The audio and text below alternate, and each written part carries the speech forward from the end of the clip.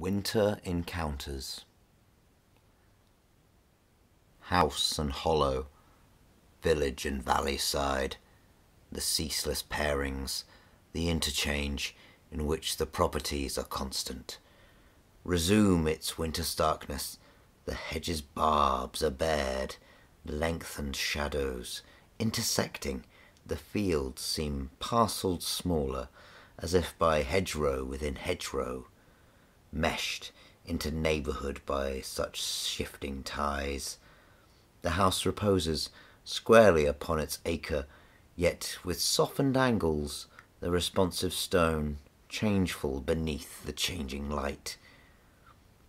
There is a riding forth, a voyage impending in this ruffled air, where all moves towards encounter, inanimate or human.